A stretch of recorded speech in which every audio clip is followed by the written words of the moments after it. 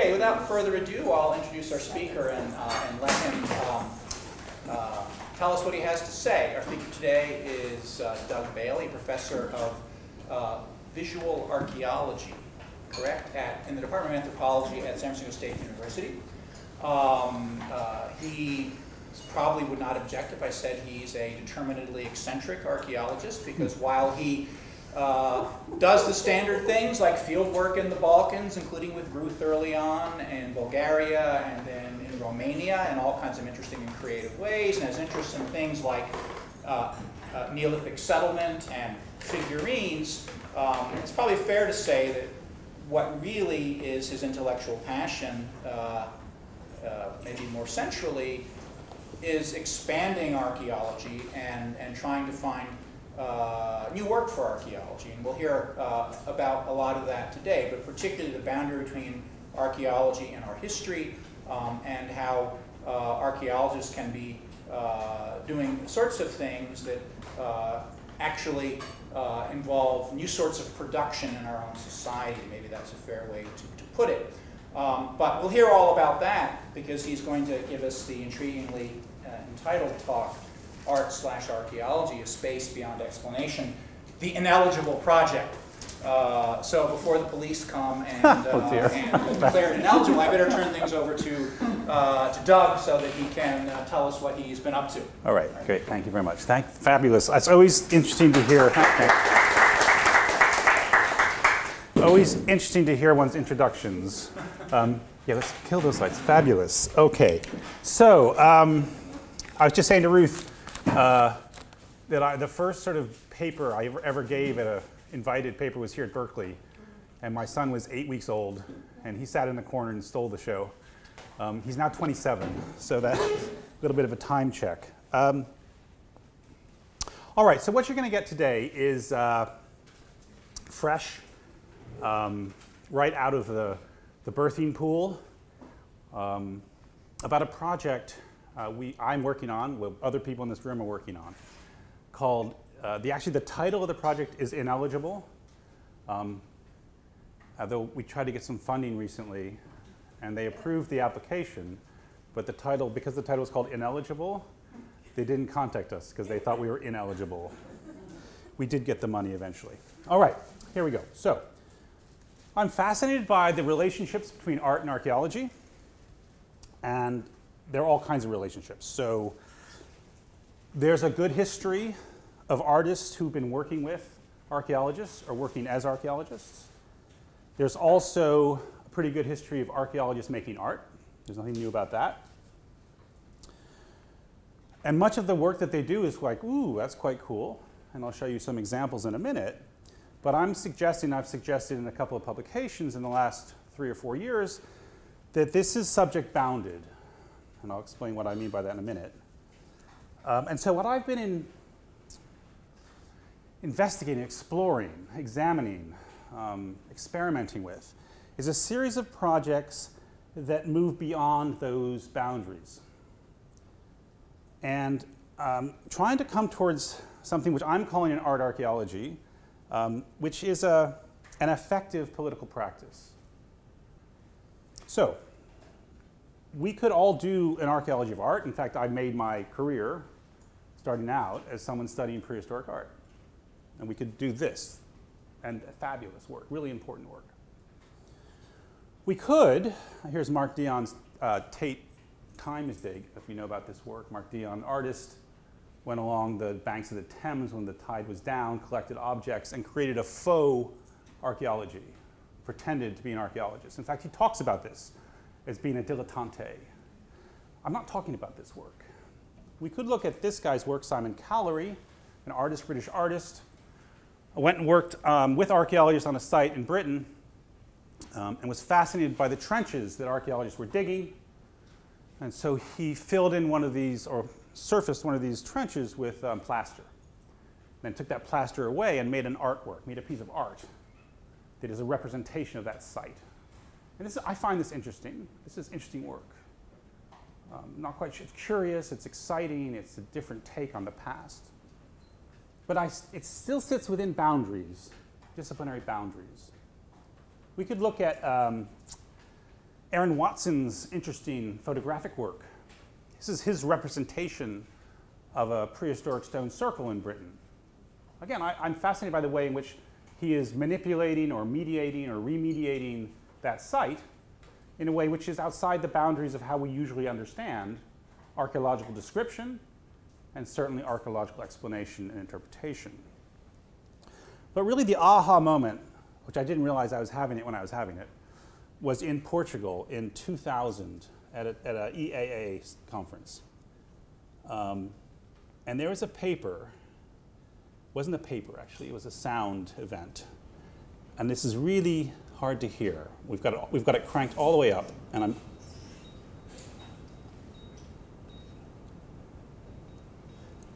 so if you just stop chewing your Pringles for a second.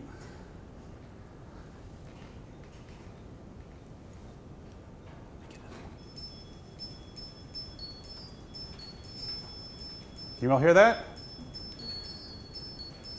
This is a composition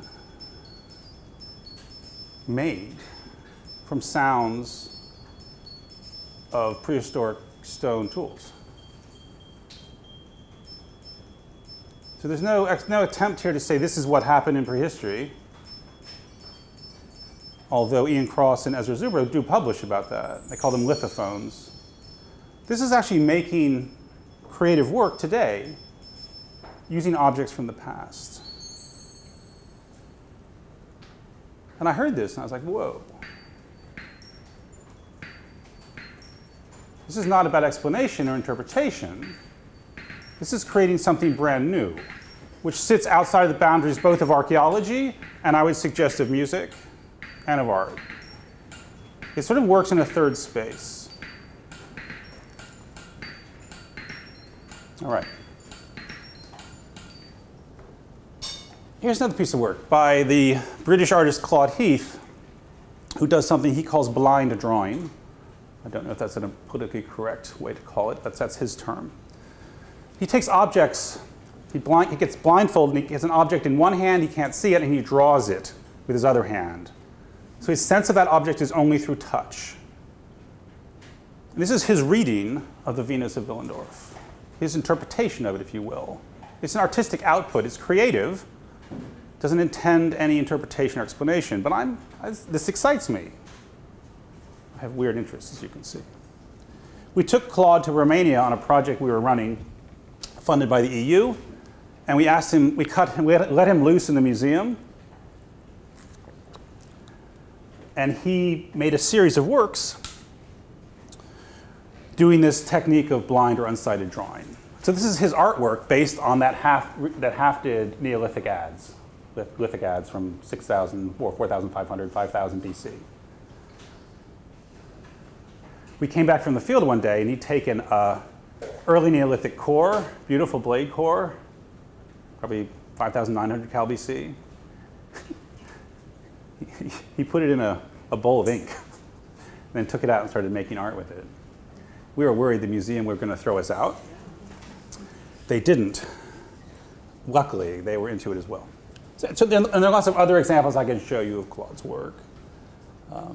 Some of you will know a project I worked on 2009, 2010 called Unearthed, based in the UK at the University of East Anglia in Norwich, in which we were trying to work with figurines, my area of interest, specialism, both Balkan, East European, but also Japanese Jomon prehistoric figurines. But the goal was really to do it in a different way, not to just write a catalog of an exhibition and present explanations and chronologies and typologies. So we had an exhibition in which we mixed and matched prehistoric artifacts and modern cultural material like Barbie dolls, bonsai trees. We had an exhibition, published a book, and I won't spend too much time talking about that because I've done that here before, but just to give you one example, this is the work of Sean Caton, a British performance artist. We gave him to hold these Jomon Japanese prehistoric artifacts and said, go for it, make work. And he made these beautiful paintings and pastels and gouache and all kinds of things. And he also wrote this wild narrative. heavy, filmy eyes, fervid in gluey slumber. And at the bottom, blood spirals, milk spirals, sperm spirals, mix and spin. Well, the museum there wasn't into this. Good thing they didn't control the publication. So the book exists as this strange mixture. So things are starting in my mind of new ways of working with materials. Same project unearthed in the Norwich exhibition. On the book, we gave some of these figurines to a Japanese photographer, Kuoshima Tsunaki. And he decided to make negative prints of them. Sure, why not? But the coolest thing is that he sort of activates these objects in ways which they've never been activated before. They seem to have life and light spilling out of them. Unexpected result. Doesn't have any interpretive, explanatory. It's not about publishing a journal article. But it's actually fascinating work, which I think pushes us beyond boundaries. Other work, I've published a bunch of weird montage chapters in otherwise traditional archaeological anthologies, and played with ideas of text and image. Again, not to make an argument in text, but to probe and expand the dimensions of what we do and how we think. And the most recent of those, there are 4 or 5 of them in publication. The most recent one came out in this book. Has anyone seen this book? It's out recently. Time and History and Prehistory. I did something really strange with how different animals perceive the passage of time. And then throughout the article, all these footprints. It's crazy. Just check it out. I'm not going to waste our time with this today. And I want to show you one other project which I worked on before I get onto this new project. So I'm just trying to set the scene now a little bit. I was running a project in Eastern Europe, in Romania, working in early Neolithic pit houses or pit structures. Funded, major project. But as we moved through the project, I felt less and less confident that what we were doing perhaps held any validity, that I can write a book and articles about what happened 6,100 Cal BC years ago. So I ended up writing a very different book in which I looked not at pit houses, but at the process of cutting holes. And I looked at 3 major artists: Lucio Fontana, Italian post-war artist who was famous for slashing and puncturing canvases; Gordon Matta Clark, American artist of the 60s and 70s, and his work in Paris, Conical Intersect, in which he cut holes through buildings; and the work of Ron Athey, whose performance art in Minneapolis, St. Paul in 1994, in which he cut the back of an African-American man who was HIV positive with a razor blade and symbols loosely tied to African tribal marks, blotted the blood with paper towels, then ran the paper towels on clothesline out over the audience. Almost led to the defunding of the National Endowment for Arts. But fabulous work. So all 3 of these artists work on cutting holes in surfaces. And that's another project. There's a book out there which you can check out if you want to. So I wrote the book. You know, you do that. And there's the book, and there's the table of contents. All nice. Big press. Yay. All that stuff you're excited about. But then I realized that this really wasn't enough. I'm still within the boundaries of my discipline. I'm still within the limits. Since the book was about cutting holes in the surface, in the ground, whether you're in the Neolithic, or whether you're in post-war Italy, or whether you're in Paris, I decided I had to cut the book. So I made 50 artist versions of this book, in which I cut holes, various holes through different parts of the book, to make the point that we can write and talk about these things a lot, but until we start doing stuff, making things, we're still within our disciplinary boundaries. And there's nothing wrong with our discipline. I'm just trying to look over that wall. And so I sent a bunch of these out. Ruth, you have one of these, don't you? No, you never sent me one. How is that possible? I don't know. I'm sure I offered to send you one. Cut her out. I cut her out. Thank you. That's excellent. Perfect. Man. But then I realized I needed to do something else.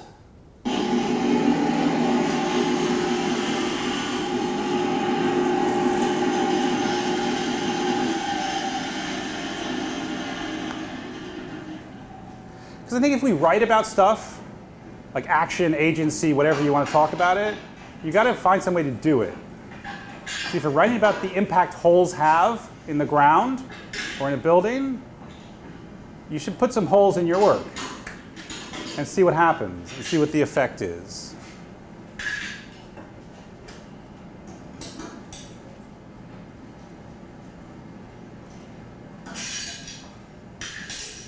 I found that a lot of what I wanted to do involved going out and making things happen, as opposed to just perhaps talking about it. Okay, enough about me. Had an email from a Portuguese sculptor about 4 or 5 years ago. She was doing a dissertation, PhD dissertation, on the interaction of art and archaeology. And she'd read a few of my things, and she sent me this email and said, would you mind looking at my application for my PhD? Happy to have, we get these things a lot. And depending what time of day they come in and what day of the week it is, you say sure or not. And I think for all graduate students and young academics, always say yes, because you never know what's going to happen. So this woman is making these outrageous, over life-size versions of these prehistoric Romanian figurines. And that in itself was cool enough. But she and I are now curating an exhibition which opens in Portugal on March 6th, runs to the end of June, which is going to have 3 installations. One of them is of her work. So check this out. She made this incredible figurine, incredibly complex. If you're a ceramicist, try to make something that large. Before she tried to even fire it, she decided she should break it into pieces and cut it up. So she did that, and then she's fired the pieces. And part of her installation is going to be about the pieces of this figurine which never got fired. Don't know what's going on there. But I'm excited about the stimulation that that brings to me in thinking about what we do. We'll get back to Sara Navarro's work in a minute.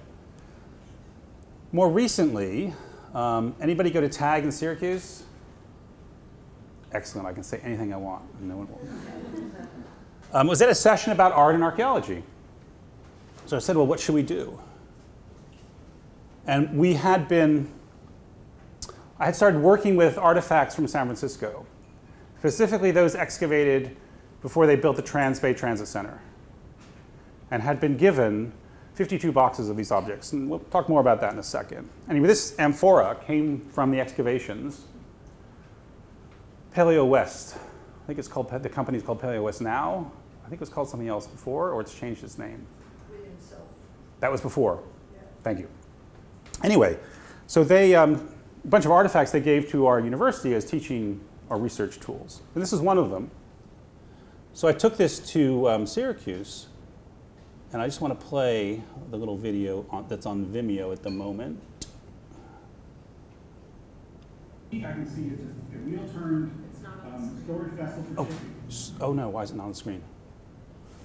Oh, because it's a link. Oh my God, are none of these links going to show up? That would really be a bummer.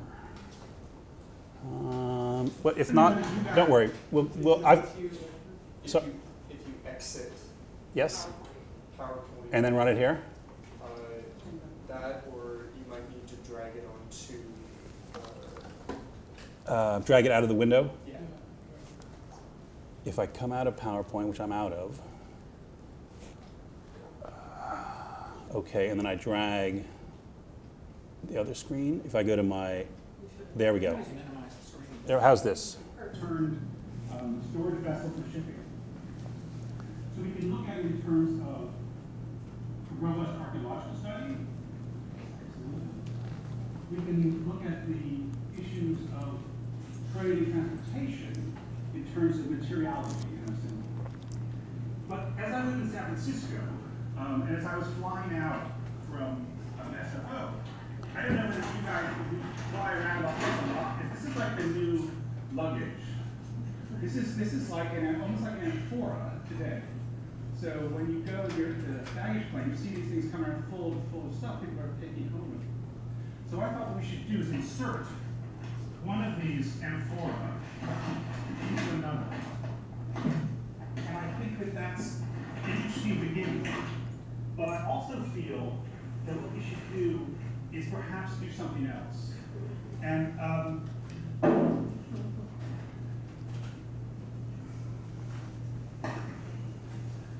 I think what I want to do, what I'm excited about is all the work I did is releasing things.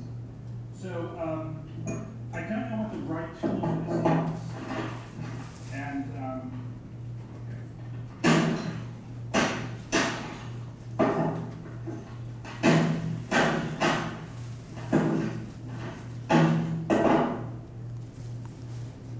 so in releasing this, what I would like to suggest, and what I'm going to propose,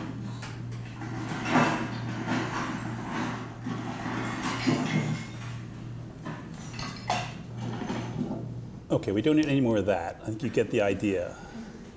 Let's pop back to here. Slideshow, play from current slide. And what we did with this amphora, we're on, is that people at the session adopted shards and took them home, and then started to respond and send in fact, Ruth, I think this is your, That's my Sophie. that's your little shard there.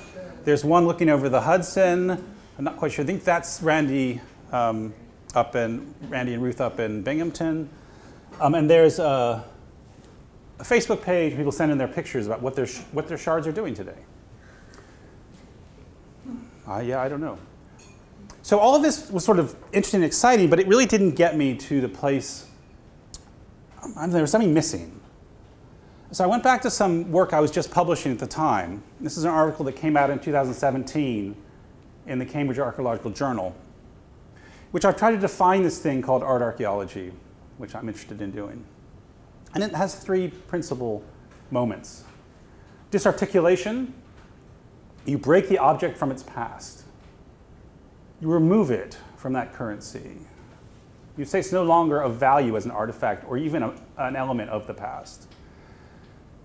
You then repurpose that material. You treat the result, the broken shards of that pot, as raw material, as if you're an artist, as if you're using pigment or plaster or marble. And then you make a piece of work, you create something which has some disruptive potential. You make work that intervenes politically in some issue or debate. And perhaps the best example of this, although it's not archaeological, comes from Kent Monkman's work. Does anyone know about Kent Monkman's work? Okay, thank you, good. So if you went to Stanford Cantor Museum 2 or 3 years ago, you'd have seen this beautiful painting on the wall. And we're used to this sort of art historical tradition, right? And this is Monkman's work, History is Painted by the Victors. It's this huge landscape, American West, yeah, 18th, 19th century. And if you walked in and you looked at it, and if you didn't look too closely, you'd say, oh, look at the trees and the mountains and the water. This is of this incredible tradition, of the empty landscape of the West. But if you look a little closer, there's some weird stuff going on here.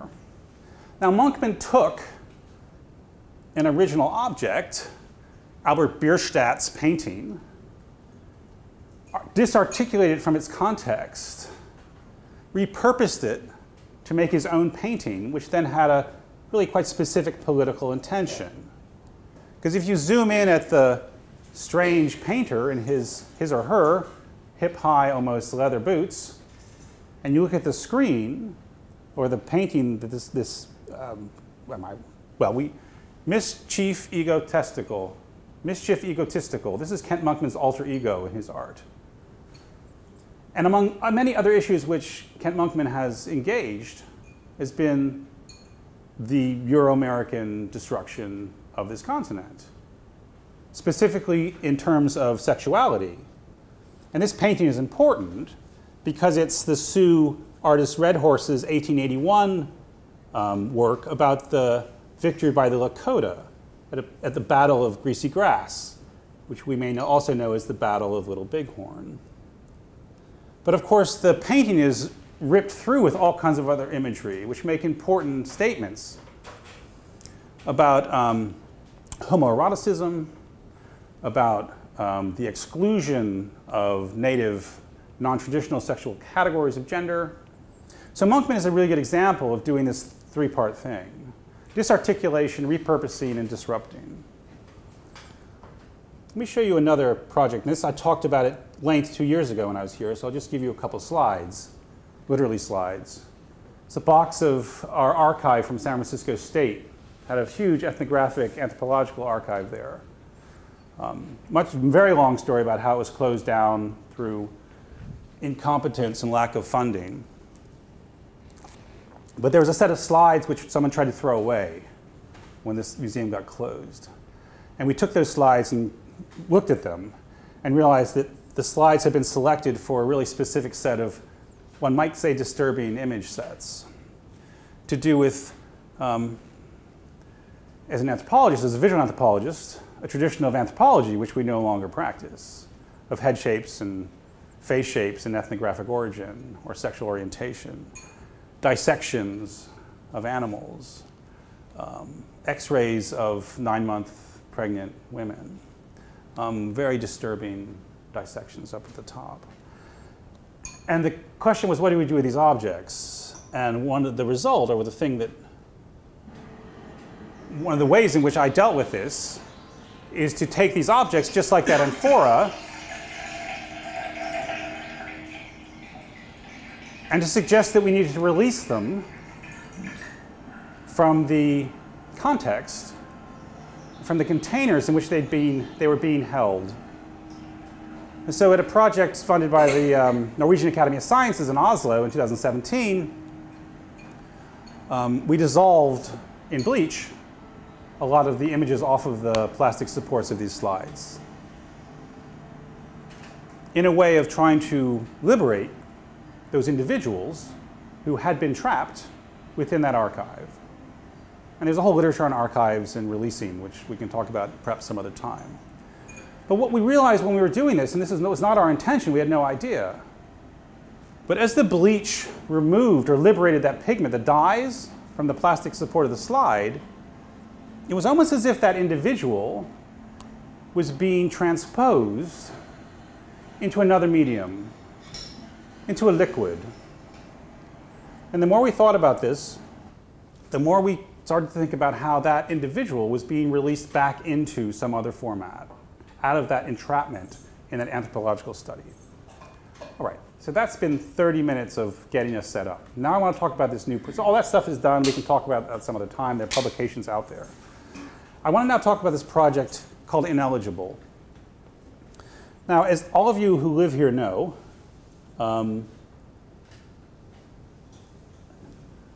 there's something called the Transbay Transit Center, which is now reopened. But of course, in advance of its construction, there was a series of archaeological excavations. In fact, there's an image from one of the trenches. And the material from that excavation was processed appropriately, detailed report written up. In fact, that's the offices of Paleo West in Walnut Creek a year and a half ago. All the boxes, many of the boxes from this site. And in working with these materials, and this is not something that will be new to many of you, there were determinations made by authorities, by people with archaeological knowledge and experience, but what objects should be retained for study, and those which could be stored or gotten rid of. And those that could be stored or gotten rid of were deemed not to have historic value or duplicates, and they were called ineligible. Christina Alonso, who had done the master's degree at San Francisco State, was working at Paleo West and offered us some of these materials as teaching aids. Fabulous resource. So we took loads of them.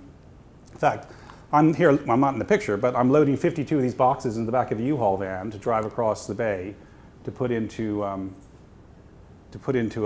room in our department. And then we started working with the students about how you categorize these objects. How do you process them? And here we are. We're now in San Francisco State. We've got a group of students. In fact, there's the amphora. You can see it. Yep, right there. But there are lots of interesting objects. But all these deemed to be ineligible, not of importance for the report or for the knowledge of San Francisco, etc. At about the same time, I had another email from my Portuguese sculptor friend, Sara Navarro. She said, I've just been contacted by the museum. This museum is the International Museum of Contemporary Sculpture in Santo Tirso in northern Portugal. Would you like to co-curate an exhibition with me? Something to do with Ineligible.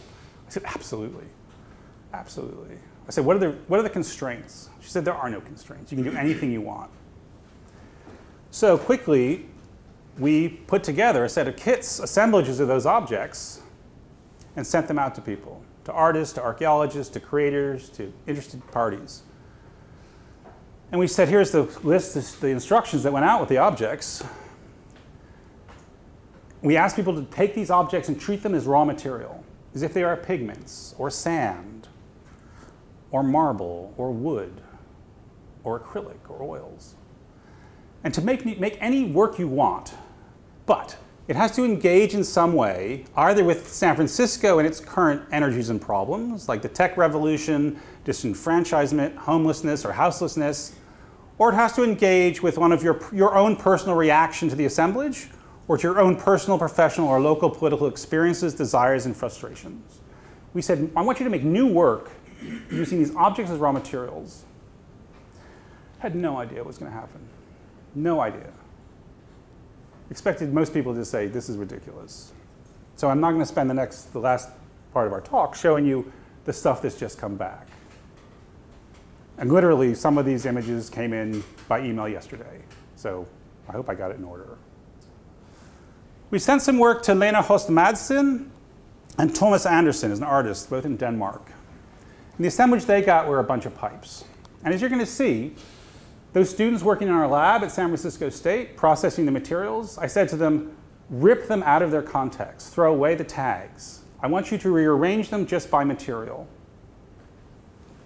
So what did Lena Host Madsen and Thomas Andersen do? Well, they had a bunch of pipes, and their medium was sculpture. So they made something called pipe fruit. And I'm going to read out what they said. This is all they said about it. They said, I got a number of old pipes from the train station. The result was this fruit from the pipe tree, known to grow in Central America, though now pretty rare. Okay, I'm sort of in interesting shape. I can see something like that in all the galleries in Berkeley and other places. Next set. Sent out to Vanessa Woods. Vanessa Woods is an artist here in San Francisco. And there's some of the artifacts, the assemblage we sent out. And she made these collages. And I'll read what she said. This is her text writing about her work. So she treats herself in the third person. The collages that Vanessa Woods created for Ineligible play with subversion, classification, and fantasy to imagine a lost civilization that lived where the San Francisco Transbay terminal is today. To create this work, Woods combined collage material from diverse histories, cultures, and populations with high-resolution scans of the archaeological artifacts and bones. Using anthropological methodologies, the work also aims to explore the idea of other and the tradition of Western ethnographic interpretation, poised between scientific objectivity and moralistic storytelling. Invented idols, imagined rituals, and reconfigured symbols collapse fact and fiction. Here's an assemblage we sent out to Cynthia Nunzio, an independent artist in Lisbon. A bunch of rusted pieces of metal. She's a weaver, so she created a tapestry in which she inserted many of these materials. Here's another set of objects sent out to someone in this room who made a work called The Passage of Moving Through. It's Ruth's work. And I'll read one short quote from Ruth's extended text that she sent me. Obviously, I'm thinking about the challenges and disappointments of immigrants globally, and especially in the US. The 1913 newspaper skin contains articles that mirror this and other issues, such as the glass ceiling of employment promotion and career paths for women and other minorities in the workplace, in which a hopeful start and apparent progress are stifled by locked doors, through which only a few, those who can reach the keys, can pass. Here's another set of work sent out to Gavin McGregor. Gavin McGregor is a British archaeologist. I'm trying to find my notes. Here we are. Yes. Gavin McGregor took these objects, and of course he broke them up and smashed them, created a piece of work. You may recognize this image. The snow globe. Playful, a light mesmeric flurry, perhaps evoking childhood memories. But the material is too dense to float. It rapidly sinks to the base, an affront to the promise of cost-free pleasures. May lead to short-term disappointments or frustration. And he goes on to write in more detail about the role of the snow globe and the imagery he uses. Here's another one called Decadence by Jessica Barrinha, who is at the Faculty of Fine Arts at the University of Lisbon. Now, I'm wondering whether this is going to run, whether I need to come out of. No.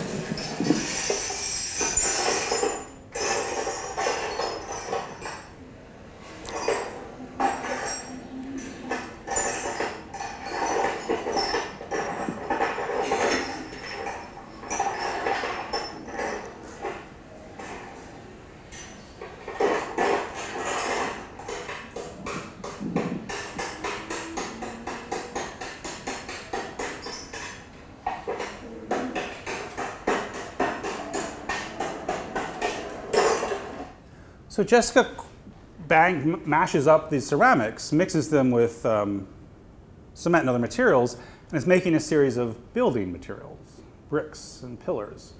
And she writes in detail, I won't read out now for we don't have enough time, about the ways in which buildings and walls in Lisbon are being torn down and rebuilt to erase local historical traditions.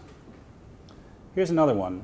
Colleen Morgan of this institution, but who's now at the University of York.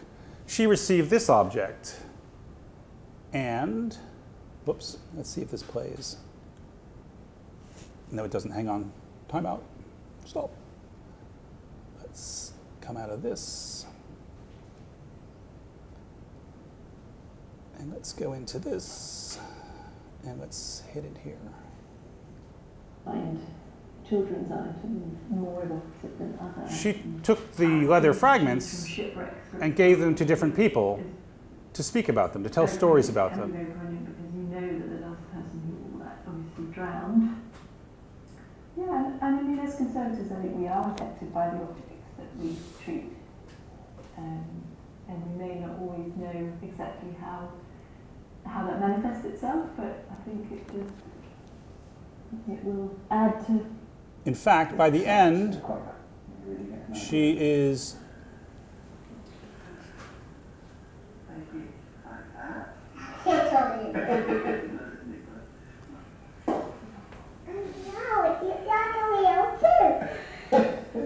so Colleen Morgan's work is a piece of video, a bit of performance, if you will, and there's a longer text that goes with it, which I won't spend the time to read out in full at the moment. Okay, I'm going to skip one or two of these just for time. So I want to get to this guy.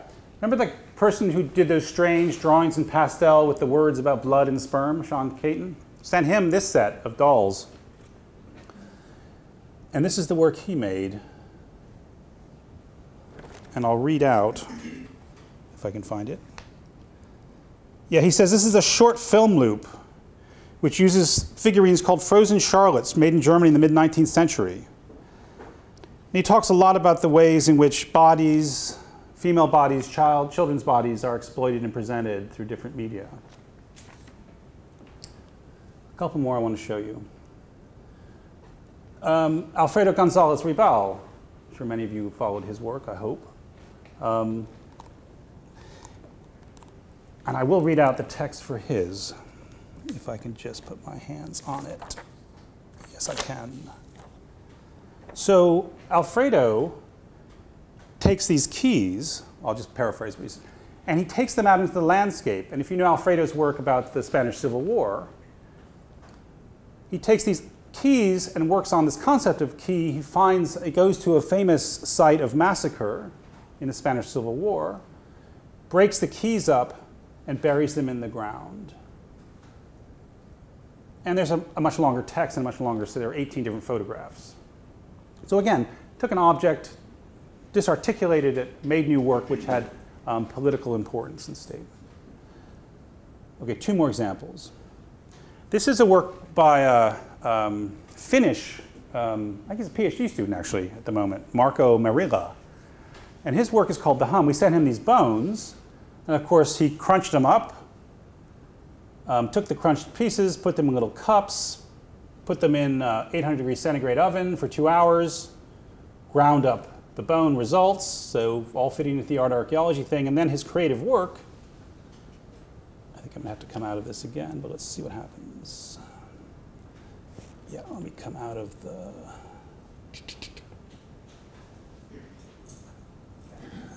Hang on. Here we go. So this is his work, which he titles The Hum.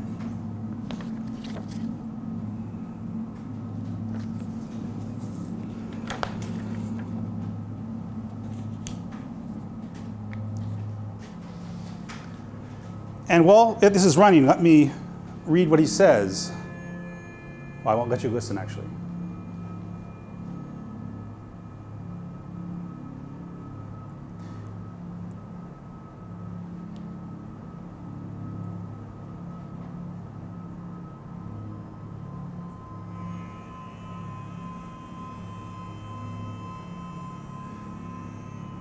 So obviously that dust is the ground up burnt bone.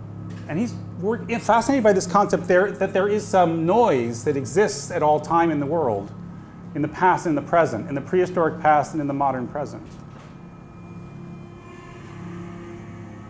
And he's making work with that noise and with these objects. Okay. And I want to finish with one example, because I want to leave a few minutes for conversation. So I'm going to go to the final one, which was our title slide.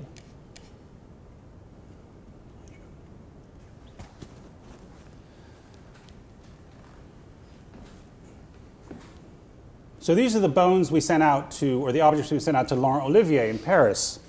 I think many of you may know Laurent's work.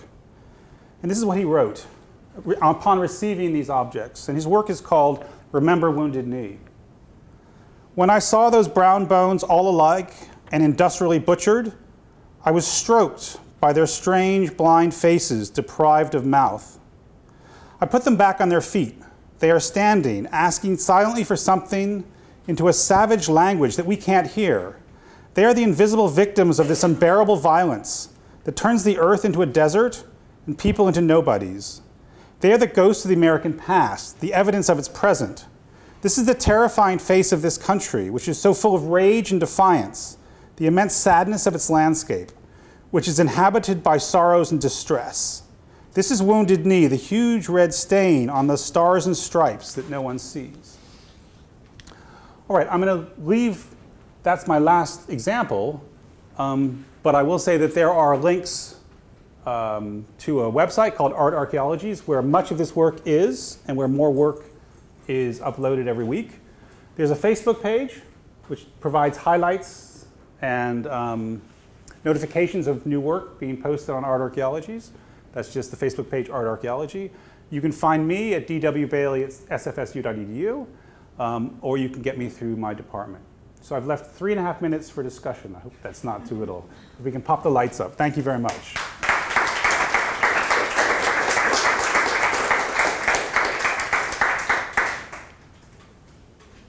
Yes. Thanks, Doug. It's really great to see the outcome of some of this exploration and conflict of interest statement. I have an assemblage from the Ineligible Project under my portfolio at the moment. So. Okay. But I was wondering about what you think in your formulation of the art archaeology concept about the politics of disarticulation. Because I could as easily see articulation being used in its place, because many of the moves that you illustrated in your examples, to me, were as much about the articulation of things which do not belong together as they were the breaking apart or decontextualizing of things. And I think that decontextualizing things has a particular political place, especially in conversations about history and identity, et cetera. And articulation is being used, for example, by indigenous scholars as a way to reclaim some things that have been erased. So I wonder what you think about. I think you're absolutely right. So I think that once the disarticulation happens, or the decontextualization, or the breaking off, then anything is fair game. And yes, this is a lot of juxtapositioning and articulation. And to be honest with you, it's a little bit of a cheat, because there's an undercurrent which still drives the power of some of this, that this material came from something which is old. But I completely agree with you, yeah, absolutely. Yes? I shouldn't open my mouth, but I'm going to. I find your whole concept to be very male Okay.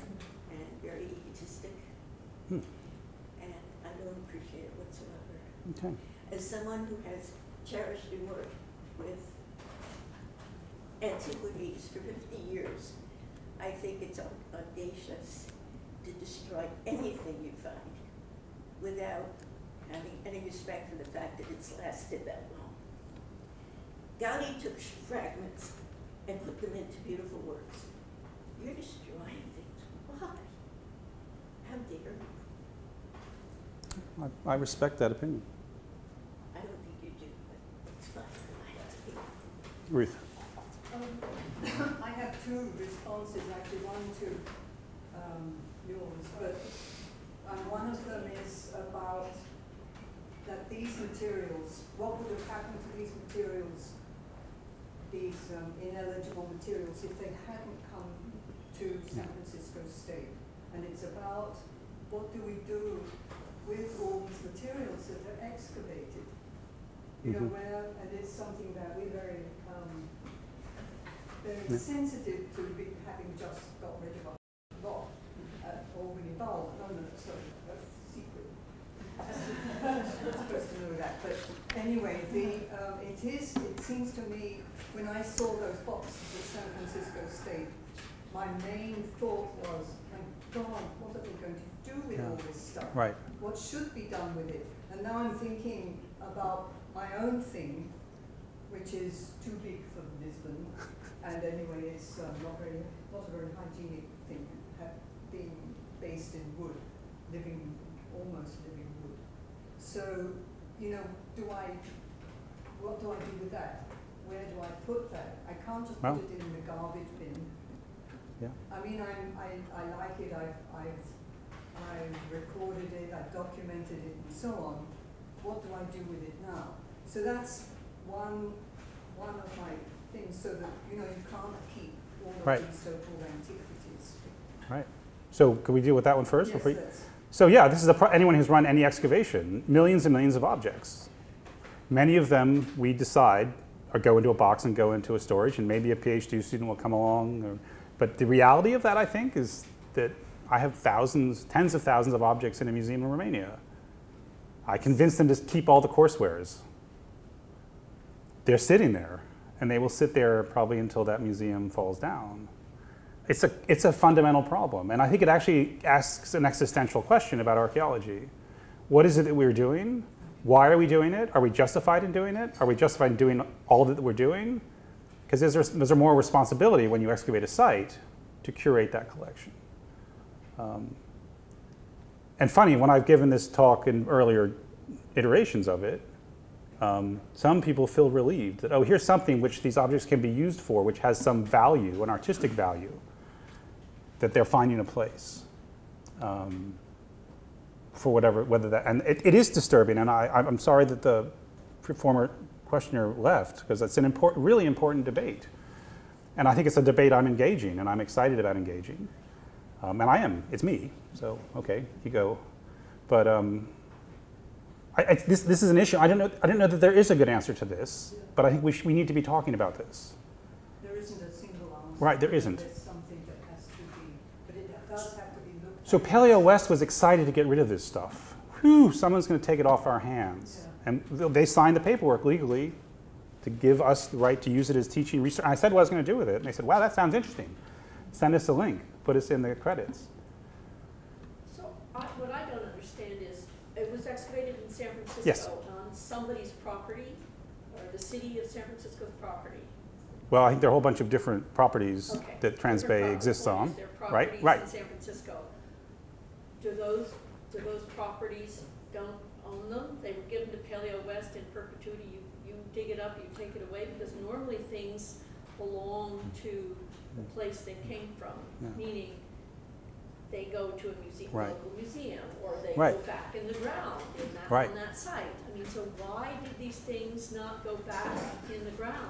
Well, there? have you been to the Transbay Transit Center? Well, There's I no ground to understand put they them were in. digging. Well, there is some ground somewhere there. I mean, it's still a place. You know, Kristen, that's absolutely a really good I idea don't to understand how yeah. why Paleo West Paleo West. Yeah. own the stuff. I mean, that's the part that's new to me. Well, I would have to look at the legal documents You know that what they I mean? negotiated with the Because city. normally when you dig something, Yeah. goes Well, I think to a that what, repository so or the reason, the fascination about type, I'm sorry? San Francisco doesn't want They any don't, of that. yeah. Then the Transbay terminal is partially funded by Salesforce, and they don't want any of that. so they said, whatever you dig up, take away. And No, That's not no, they true. didn't say that. They said, we're going to, you will decide as a professional archaeologist what is eligible to be retained and studied and presented and curated. By making that decision, you're going to create a category called ineligible, and no one cares about that material. And what I'm saying in calling the project ineligible is that, wow, there's a potential in eligibility to make new things, to create new things, which doesn't fit in the archaeological logic or an archaeological ontology of what we should do. I completely get it. I don't want it to fit in that. I'm looking for some new space which turns its back and violates some of the norms, which I respect those norms. So yeah, and that's part of the argument, the danger, and the reaction. Yeah, but yeah, I want to get outside of that ontology. So there's been a hand up in the back for ages. Yeah, so maybe this is something that other people in the room all know. I don't know, so I have this question. What was the process of how the materials were selected and sent to the archaeologists and artists? Didn't the artists themselves choose? Ah, interesting, yeah. Did you select based on Very their interesting, interest, yeah. or was it just random? When I started talking to artists about this, they said, this is how artists work. We're going to tell you what we want to do. We're going to tell you the theme we're going to work on, and we're then going to select the materials we want to use to make that work. And I said, okay, I'm not doing that. I'm doing something which is outside of the artistic ontology of how you plan to do work. And some people said, we don't want to do that. And I said, okay, go, no worries. So we made the selection based on material, based on physical material. So all the rusty metal bits are in one big container. All the plates are in one big, all the bones are in a big container. That's what the students were doing. They were disarticulating it out. But that was it. It was the same ontological clash, which I had with my archaeological call and myself, and thinking about how I was raised as an archaeologist. But I wanted to have, to me, that clash was a sign of we're going somewhere else, some third space outside of both of these disciplines. And therefore, the rules we have used in both these disciplines, we have to set aside for a moment to participate in this project. Good question. Yeah. I have something that jumps off of that. So part of the premise of this is taking things out of context. Yes. Right? Okay. And then you call these groups that you create assemblages. Okay. Which of course they're another big loaded archaeological term. Where in fact they're not actually assemblages in the sense that none of these things were necessarily found together. And like you were explaining how you divided them by material. What was that? I mean, why, rather than giving someone something random that really was, even if it was a false assemblage or a random one, why would you necessarily choose to put things by material rather than a different selection of objects? Great question. And when we started doing this, we weren't sure quite how we were going to deal with this. We thought about keeping them within their closed context assemblages. In fact, when we sent them out, we called them kits. Okay. Kit 1 to Kit 85. But your point is taken. And I think that there came a point when we had to decide how are we going to send things out. And if I went back and thought about this idea, if we're going to treat it as raw materials, as you would in an artistic studio, before you do your articulation, your juxtapositioning, well, you squeeze your acrylic out of a tube. It's in your box of paint. So that's a material, it's a medium, which shares some coherence. So I said, okay, that's what we're going to do. And we made the decision over a couple days and talking about it and saying, okay, let's group them by raw materials and send them out, because that seems like if you went to I went to an art store and said, how do they sell things? Here's the balsa wood section, here's the paint section, here's the oil section. And I said, okay, I'm going to go with that. But I mean, it could have gone other ways. Well, there might be an argument for doing a more mixed media type of, like, some kits could in fact be to be completely, because the artist who would normally want a single material yes, would have to deal with the fact that in fact. Well, to be honest with you, you know what, Ruth came and selected hers. I was going to say, yeah. Annie came, you came and selected yours. So some people who are local, to the Bay Area came and selected. Yeah. And I just said, go into the room and take what you want. And everything that the people who came was a mixture of different materials. Yeah. But I didn't want that to happen. Actually, I didn't want that to happen. Well, it could be nice of being, it was a random selection too, what how people would deal with it. I actually chose, and because of that, Yeah. it was really, really difficult for me because of the things I'd chosen to decontextualize myself. And I wanted to force people, yeah. From what I knew all went together. And one of the things I chose, actually several of the things I chose were shoes.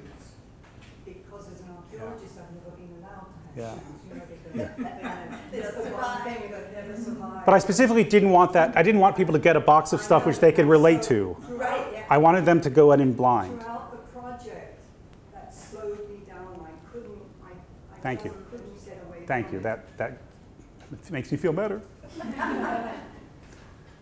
The final step of the art archaeology process Yeah. is having the decontextualized, repurposed things do political work, Yeah. I guess.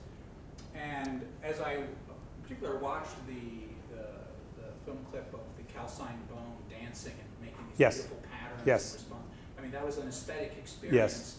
not for me a political one. Right. I mean, is it just your choice that it should do political work? I suppose the Yeah. artist just wants it to do aesthetic work. I mean, can you Really important question. So we sent out 85 kits. There are 28 pieces in the show in Portugal. Some of those pieces have some clearly political edge, or they speak to something. Many of them do not. And we were discussing with the museum what information we want to give to the spectator, the visitor. And some of the team wants it just to be title or untitled, no other information, and people have to react to things from their own personal experiences. I'm very sympathetic to that perspective. Another part of the team, of which I'm also sympathetic to, is to use QR codes, which people scan with their phones, and they get either a text or video or an acoustic thing, which fills in some of the background of what the maker, for example, Marco, who did the vibrating bone thing, talks a lot about this, the role of the hum in our society and electronics and digital era, and is this a problem and we need to, so that's his political show on it. Everyone sort of can work their stuff into something. The woman who wove the nails into the tapestry, she writes in her text 2 paragraphs about her personal feeling rejected as an unattractive woman in Portugal, and how making this beautiful piece of work with something which is seemed to be unattractive, a rusted nail, speaks to that. Now, looking at that piece of work, I will always be an archaeologist trained as one. I don't get that, but what's to say that you have to get something from the piece of art? I think everything has to speak to people in a different way. I think that's part of what I like about the art archaeology. It gets away from saying result, interpretation, explanation, data point, analysis. Oh, there's lots of interesting experimental archaeology that goes on. I don't mean experimental archaeology like making flint. I mean, what do I mean? I mean archaeologists doing weird stuff, yes. But yeah, that's a really, and it's a hard one. And we got back 48 works, 50 works, and we had to make a set of decisions about what do we include in this show or not. And one of the criteria that we used was, is there some political, social issue which in some way it engages? And the pipe fruit one I showed you first off, the artists, they say, no, we wanted to make this, it looks cool. I'm like, absolutely, that looks really cool. But it doesn't really fit into, if you want to be really strict about it. Exactly.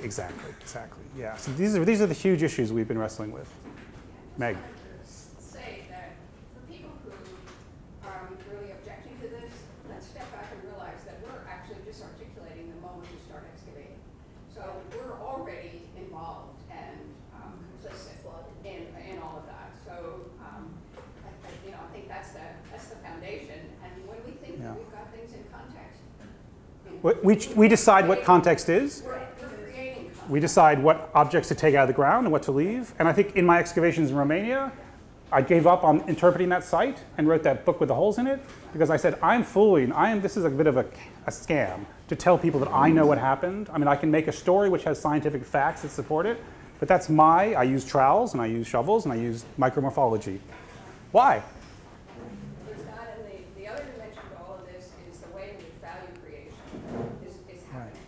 Uh-huh. And what we come to value and how we change what we value, and then the implications that has, it sort of actually over-determines everything else that we do. So looking at this in a bigger picture, that it really is, and certainly that's what's happened with art as a concept in anthropology, is that, you know, for example, in my own work with so-called Paleolithic art with a capital A, and whereas we call what Native Americans did rock art or petroglyphs, you know, why is one thing art with a capital A? I mean, we've already created value judgments right there. When the building first opened, I do believe there was a little museum up on one of the top floors, and there was in glass cases, porcelain in very good shape, pipes in good shape, bottles in good shape. It was a small exhibit, and I wondered if it was still there. I don't know, and what I have not engaged with the Transbay people. I want to get Portugal done. I'm a little concerned for some of the issues which were raised by some people here. I would like to get Portugal done and into the galleries there before someone says, well, what are you doing with this? You can't take these materials out of the country, you can't do this. So I'm very aware of the sensitivity, but I'm also trying to avoid a project being stopped. But the plan is to go back to the Transbay Transit Center and have another exhibition with this material and others. And everyone I've spoken to is very excited about that, especially because this is not only archaeology, but it's something else. And people are, whether they hate it or they love it, people react to this. And I think sort of I was excited by doing that, yeah. Excuse me, building on something that Meg alluded to, was everything associated with this series of excavations only people of European descent? Well, I mean, the Transbay Transit Center did excavate a native burial. So the larger point that I'm asking about is that a critique, you know, of archaeological practice having to do with different value systems and, you know, we're evaluating the heritage of these people over these people and so on and so forth. Ironically, a lot of this that is considered, you know, not worthy of storage and study and so on is from white folks, you know, and what does that mean in terms of how we're making value judgments and then there's the whole set of ethical principles with regard to the indigenous material. And you're right. So all the leather shoes, we had a lot of leather, a lot of organics.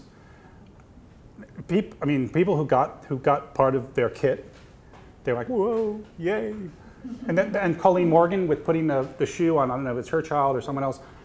Wow, I have no expectation of that's really, I don't know why that's very powerful to me, but it says something about these objects which were deemed to be unimportant and discardable for our reasons of historical valuation are actually full of energy and value. How do we release that? Probably not in the traditional way of doing archaeology.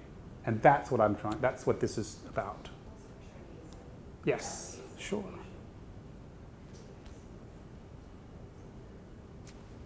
I just want to say, I'm sorry that lady left, but I started out thinking sort of like she did it very quickly.